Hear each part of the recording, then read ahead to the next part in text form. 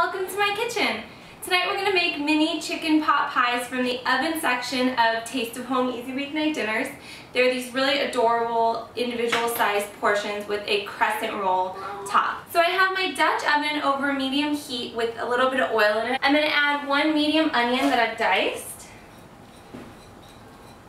And while that's cooking, I'm also going to add about 3 cups of raw chicken breast. This chicken breast is just cubed and I'm going to cook it all the way through.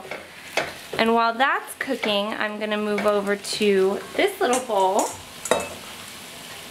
So in a separate bowl, I'm going to pour 3 cups of chicken stock. Oh my goodness. I am so messy. And 1/4 cup of flour. And I'm just going to stir this together until there are no more lumps. Multitask a little bit and move my chicken around. I actually think that I'm better off using a whisk to get the lumps out of this flour, yeah. A whisk gets it out really, really quickly. So this is just like a milky colored liquid now. So I'll give this chicken a couple more minutes to cook and I'm going to preheat my oven to 400 degrees. So while I'm waiting, I'm going to mince this thyme. I'm going to get about a tablespoon of fresh thyme. If you're doing dried, only use about 1 teaspoon. And this recipe actually calls for 3 tablespoons of minced fresh parsley, but genius me at the grocery store with both kids got cilantro for some reason. I came home and opened my grocery bag and there's a big old thing of cilantro in there. Don't use cilantro, use the parsley, but I'm just going to omit it. Now that the chicken is totally cooked, I've dumped in my chicken stock and flour mixture. I'm going to bring this up to a boil and let it thicken a little bit for a couple minutes and then finish adding the rest of my ingredients. And while all of that is going on, I have some boiling water on the stove and I'm blanching some asparagus. I'm just going to throw this asparagus in for about 2 minutes. I don't know if everyone knows what it means to blanch something. Basically, you boil it for 2 minutes and then throw it in ice water to stop the cooking process. And it makes it really tender but still keep its shape and be a little bit crisper on the outside. Because there's nothing worse than soggy asparagus. So I'm going to make a little green salad for the side and chop up some blanched asparagus to go on top. It's going to be amazing. So this is thickened. You see that consistency. So to this I'm going to add 16 ounces of frozen carrots and peas, and I have these beautiful multicolored carrots, these heirloom carrots. Look at this purple carrot. It's crazy that things naturally grow in these vibrant, bright colors. So 16 ounces of frozen peas and carrots. Throw some peas in there.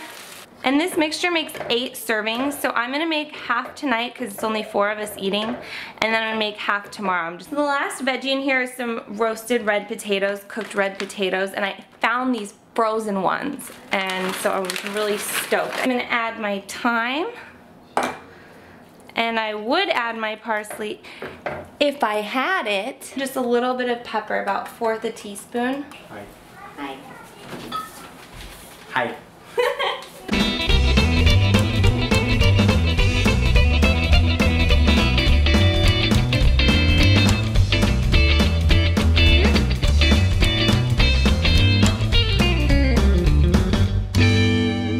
These are on a pan in the oven. They'll bake for about 10 to 15 minutes. Say what you're doing. So I'm taking the salad leaves, tearing them up as I put them in the bowl. And spilling them all over the place. Spilling them all over the place, of course. What kind of asparagus is this? Very succulent. So my memory card ran out of space while we were in the middle of filming and we didn't notice. So we made the salad. We just put in some, actually I didn't, Matt did. Put in some, you come here and take credit for it. You put in some blanched asparagus and some sliced avocado and Parmesan and red wine vinegar dressing, and that's it, right? And some crushed pepper. And we're gonna mix in A little one baby.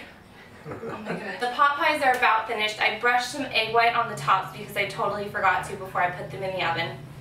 So I'm just waiting for that to solidify and then those will be done.